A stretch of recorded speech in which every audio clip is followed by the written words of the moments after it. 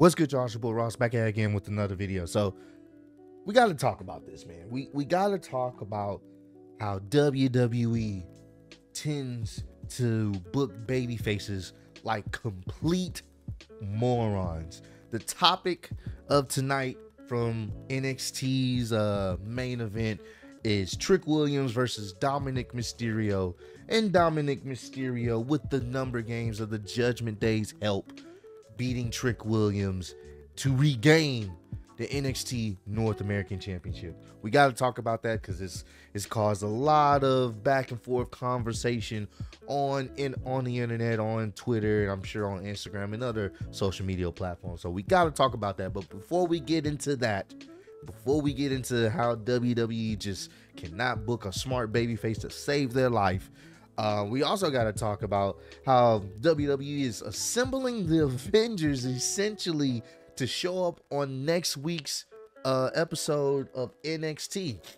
Apparently, Asuka's going to be there, John Cena, Cody Rhodes, and Paul Heyman. Apparently, John Cena is going to be in the corner of Carmelo Hayes as he faces Braun Breaker again. And now Paul Heyman's going to be in Braun Breaker's corner or giving some advice to Braun Breaker. Asuka's going to be there. This is kind of crazy, but it makes sense because Dynamite is going to be showing on next Tuesday as well. And that's going to be the debut match of Edge, as he goes by in AEW, Adam Copeland. That's going to be his first debut match. I think he's going against Luchasaurus or whatnot. So not only is Dynamite on Tuesday, the same day as NXT, they're going to have Edge debuting his very first match there on that same night too. So I know why they did it. Come on now. It's all about ratings. We know exactly why they have John Cena, Cody Rhodes, and Paul Heyman and Asuka gonna be on the show. We know why they're doing that. Is to pretty much try to siphon as many views and viewers from AEW to NXT. And I'm gonna be honest with you, I love Edge. Edge is amazing. He's not beating John Cena and Cody Rhodes on the show. People are gonna tune in just to see them. Legitimately, it's not even about the NXT stars anymore. It's about the main roster stars coming to the show. We know why that's happening. So that wasn't a surprise once I found out. I was like, oh, they're just there to boost the ratings, which they will, and I'm pretty sure they will win the ratings because it's John Cena, it's Cody Rhodes, it's the big players on NXT next week. So that's happening. But we got to talk about this. We got to talk about Trick Williams and him being affected by the dumb babyface syndrome. So, early in the segment, early in the show, Trick Williams is talking to Ilya. I always mispronounce his name. Ilya Dragunov. I stay mispronouncing his name.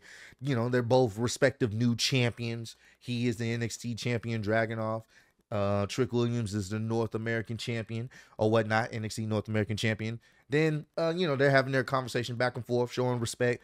Melo comes out there or whatnot. They have their little back and forth. Melo's basically letting them know, like, hey, that's cool. I'm glad that you won it, but that's half the battle. You got to learn how to be able to retain it, and you got to really focus in on Dominic or whatnot.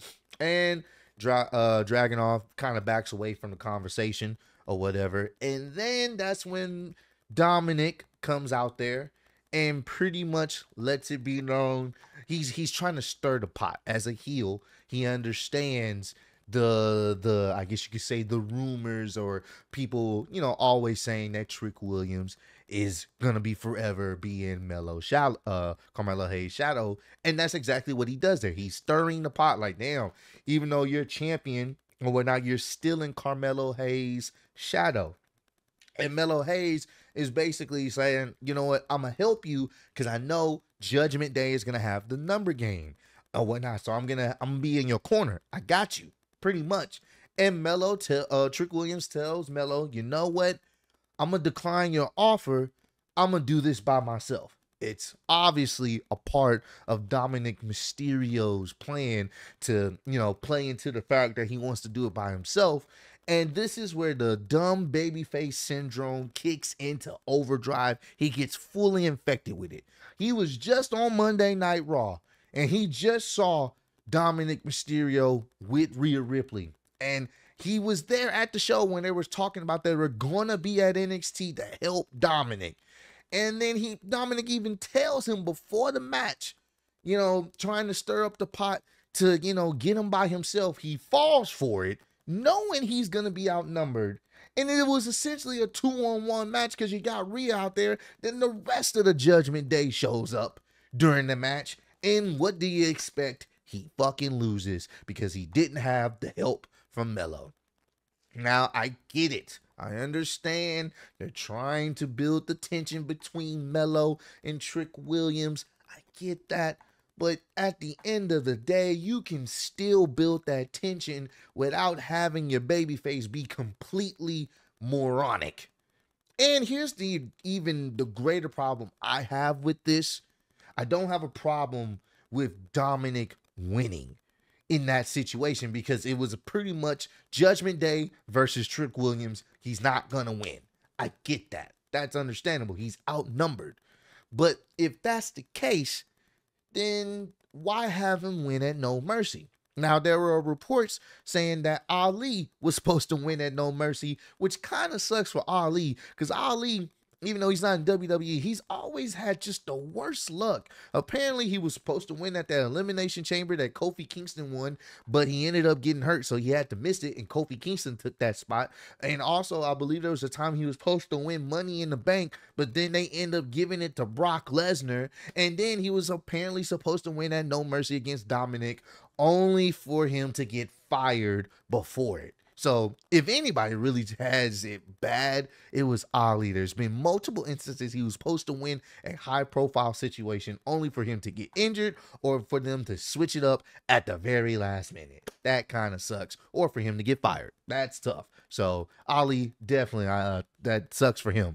But if he was supposed to win and then you put Trick Williams in that spot, you don't have to have Trick Williams win that match if that's the case. You don't have to have him win it.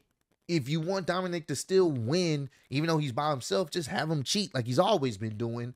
Then you could have did that. But nevertheless, you give that moment to Trick Williams. Beating Dominic is a sign that, okay, there's some problems going on with the Judgment Day. I've always felt when Dominic loses his title, then everything else will start to fall apart. Cool. And that's a good moment for Trick Williams. All right, cool. 3 days later, you have him lose anyway. So what was the point if you're trying to build another storyline with Melo and Trick Williams having issues and maybe Melo turning on him? You could have did that without having him drop the title. For example, say he does take Melo's help and Melo does help him retain the title, even, not even up the odds, but maybe Melo has a weapon to run off Judgment Day, or he does something to help Trick retain, and he retains. Then now you have two branching storylines where now there's really going to be some issues with the bloodline. Rhea Ripley's going to feel some type of way with Dominic. You can really build up to that. You can have some issues with Damian Priest and Finn Balor, you know what I'm saying? Feeling some type of way. They're going back and forth. Then you have JD trying to move up in the ranks, maybe trying to push Dominic aside. You can have those stories expand even further because Dom didn't get the job done, and you can still build the feud with Trick Williams and Melo. Like, hey, bro, I helped you. You know what I'm saying? Like, he says he has his back, but ultimately, it can be one of those type of things where maybe Melo tries to hold that over him at some point. Like, I'm the reason why you really still have the title, as he starts to feel some type of way. There's things you can do to create that dissension. Like, I did it, you know what I'm saying? Most of the time I did it by myself and I was outnumbered, but I helped you. You know how that person that says they'll help you, and then after they help you, they hold that over you? That could be something you can explore. You can explore that without having Trick Williams lose. So all I'm saying is I get why he lost in the story and confines of the storyline of him being outnumbered, but it still is kind of, I'm not a big fan of hot potatoing championships. especially since he only had it for 3 days. I've never liked that.